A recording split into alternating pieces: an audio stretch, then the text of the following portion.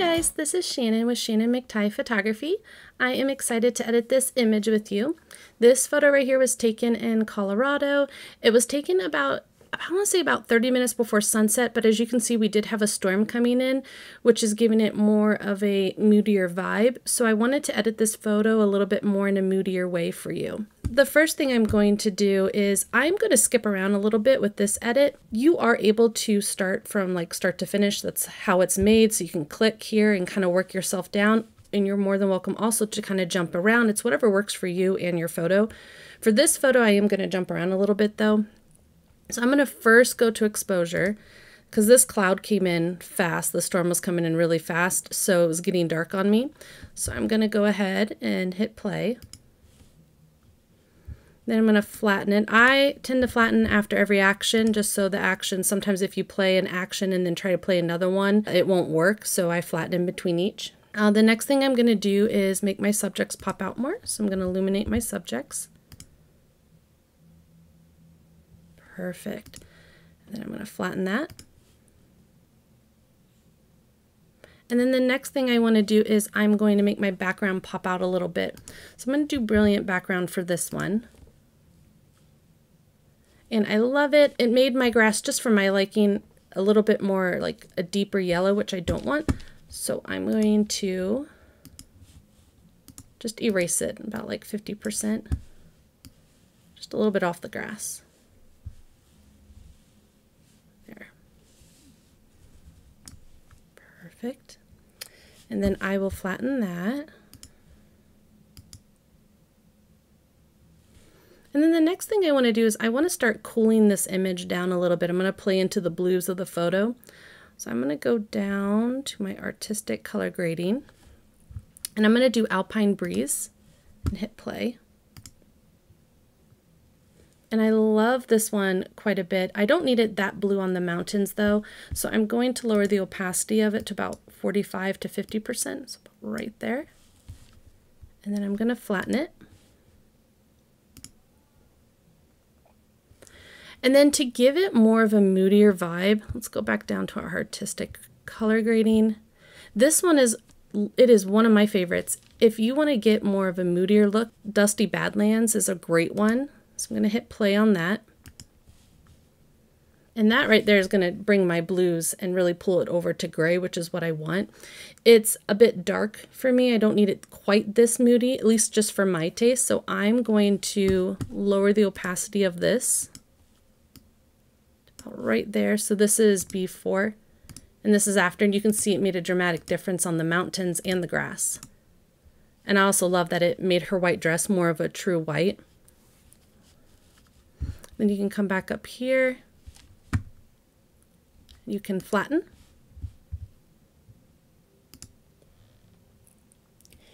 And then I want to go ahead and brighten it a little bit. I am going to brighten it this time with Major Lift. I feel like if you want to brighten your image, this is a softer way to do it than exposure, where exposure really can brighten those whites as well. This is just a really gentle way to lift basically the exposure of the image without affecting your whites too much, if that makes sense. So I'm going to hit play. I love that. The only thing is I am going to erase some of this off the white dress. You have to be careful anytime you're raising your exposure or brightening an image that wherever your brightest point is, that doesn't become overexposed. So I'm just erasing a little bit off her dress. Then I'll flatten it. And then the next thing I want to do is I'm going to come down here to focus light. And so you have a couple different ones that say focus. Basically what this does is it's going to put some sharpening and some contrast into the edges, but it's also going to, it can deepen it, it can brighten it, and it can just keep it pretty neutral. I'm going to do focus light, hit play. And I love that as is. I'm going to come back up and I will flatten this. I'm going to leave this just at 100%. The next thing I want to do is I'm going to come back down here. I'm going to do the soft feather boa, the satiny clean. I like the way that this gives like a nice creamy effect to the photo. I do tend to erase it off my subjects though. I love that. I'm going to pull this up to about 65%. Bigger brush. And just erase it right off my subjects. And I may even go over one more time on their face. I just don't want them too soft. Perfect.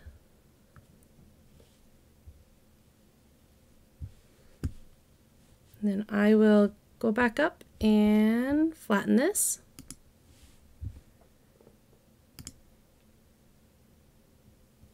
Perfect. And then the next thing I want to do is I do want to do the type of dodging and burning that I do on all my photos. I'm going to do darken then dodge. Hit OK and continue. So immediately it makes the image really rich and really dark, but I'm able to see my highlights easier this way. And typically when I'm dodging and burning, I will keep my opacity between 35 and 45%. For this image though, I've done it before, I've edited it, and I know that I need it a little bit, I need to erase more than just 45%, and that's just because I've already played around on it. So I'm actually going to keep it at 60. And I'm going to erase it off their faces. And if I do their faces, I do their necks. Basically anywhere where the highlights are or where I want my viewer's eyes to go. Arm.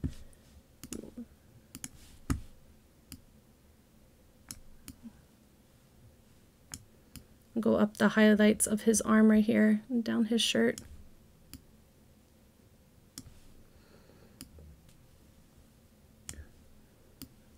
The creases of the dress and the highlights on her leg.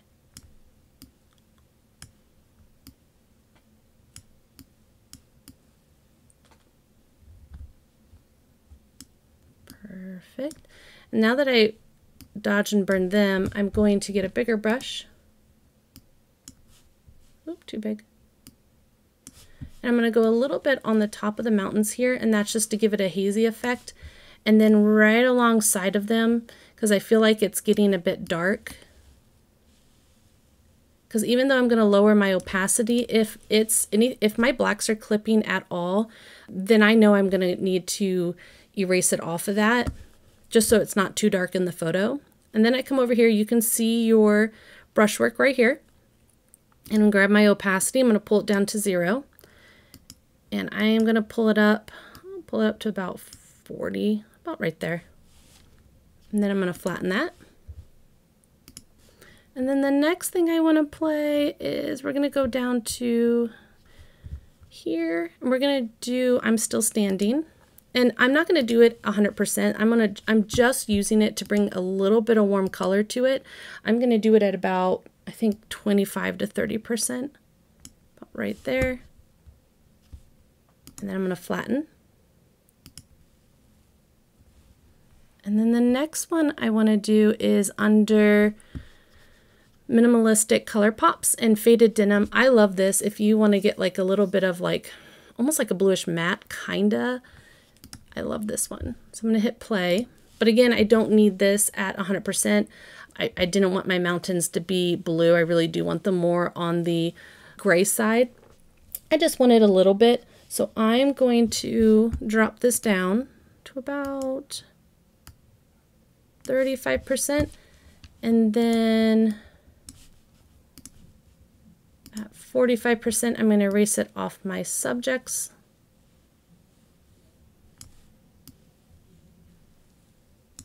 And a little bit off my sky. Perfect. And then I'm going to flatten that.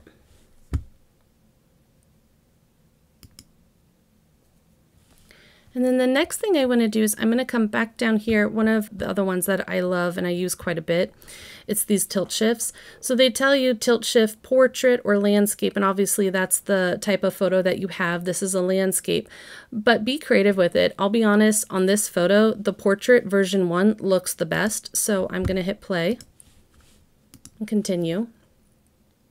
And then I'm just going to lower the opacity of it to about 40%. So I like that. This is before, this is after. I like the little bit of the hazy look it gives. And then I'm going to flatten it. Perfect. And then the next thing I want to do is put a little matte on the photo. And so I'm going to put a sunny matte on it. And that's what helps me get the mountains back to gray some. And then at about 40–50%, I'm just going to erase it off my subjects. And I don't need it at 100%. Let's see. I'm going to pull it down. I think I like it right there, actually. Oh, maybe a little more. That's before. That's after. You can see the warm matte that the entire photo has. Come back up, and I will flatten. And then after that, I want them to pop out a little bit, so I'm going to do my highlight pop and hit play, and that's going to make them almost like give a shiny effect to the photo, really make them stand out. And I'll flatten that. The next thing I want to do is I want to play into the moodier vibe. I am going to add a little bit of green. So I'm going to come right here. And this one, I love this one because it also lightens the photo a tiny bit and adds green. This is my favorite one of all the greens. I love them all, but this one I use the most. I'm going to hit play, hit continue. And you can see that soft light green. And again, this is just personal preference, but you can leave it as is. You can erase some of it, which is what I typically do. I'll erase like 50% off my subject. And then I'm just going to lower my opacity down to like 40–50%, just so it's in there, it's on the photo, but I don't want to lose a bunch of my details. And then I flatten.